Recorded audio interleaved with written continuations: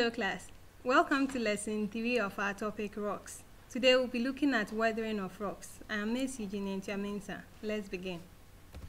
So at the end of this lesson, you should be able to explain the process of weathering of rocks.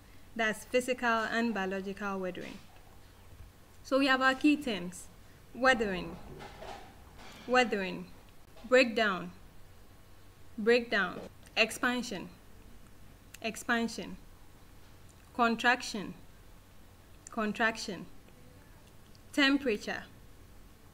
temperature, rainfall, lichens, and burrowing.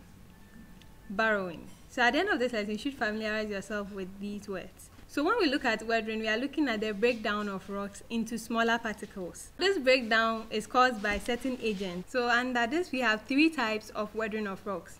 So based on how they occur, we have the types of weathering of rocks. So we have the physical weathering, the biological weathering, and the chemical weathering.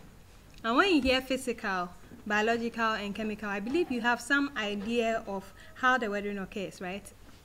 Very good. So physical, when you hear physical, what comes to mind? Yes, we are looking at the mechanical activity which causes the rock to break down into smaller particles. So if you take a sledgehammer and you strike a rock, that activity is what will cause the rock to break down. So looking at this, we are going to look at agents or processes which cause physical weathering. So for the first factor which causes physical weathering, we have temperature. Now when the weather is hot or there's an increase in temperature, you realize that rocks tend to expand. Even by nature, there is expansion when heat is applied to an object that is capable of expanding. Yes, the same thing applies to rocks. Now when the temperatures are high, you find the rock expanding. Also when the temperature is low, you find the rock contracting. Now this uneven expansion and contraction is what causes the rock to break apart into pieces. So we have an example of a rock which is broken down as a result of temperature changes. So this is what we mean by temperature affecting a rock. So that uneven expansion and contraction is what will cause the rock to break apart. Now the second, we are looking at water or rainfall.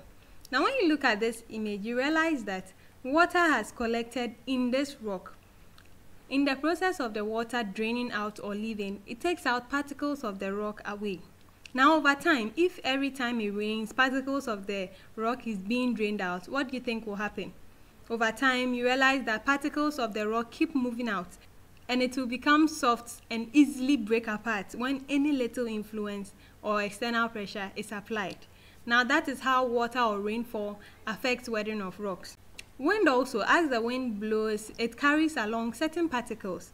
Now these particles, you see, as the wind blows, it can easily hit against certain rocks. Now depending on which is heavier or stronger, you realize that there is an impact on that rock.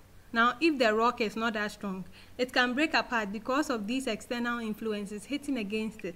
So over time, you find the wind also causing this weathering to occur.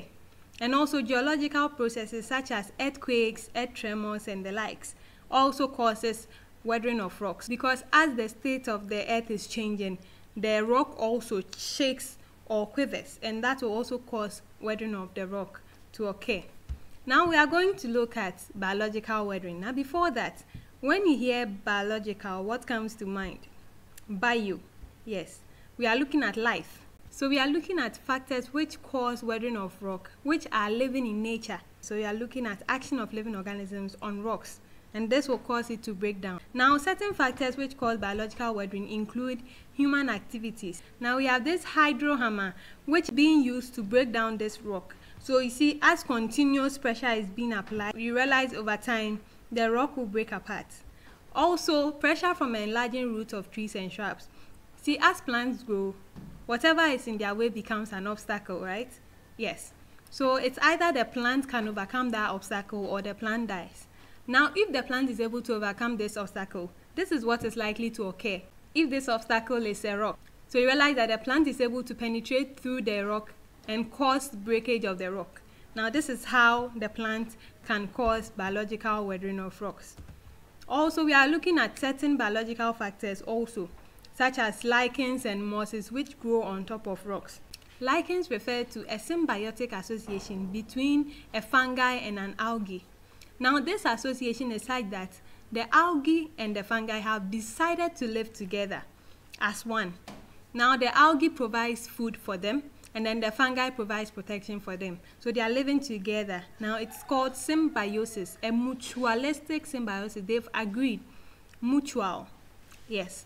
So this lichen, they thrive on these rocks. Now, you see, as they live on these rocks, there are certain minerals which the lichens may need in the rock. So as they continue to take this nourishment from the rock, they tend to cause disintegration of the rock, since they will be taking out minerals, and in the process they will be disintegrating the rock.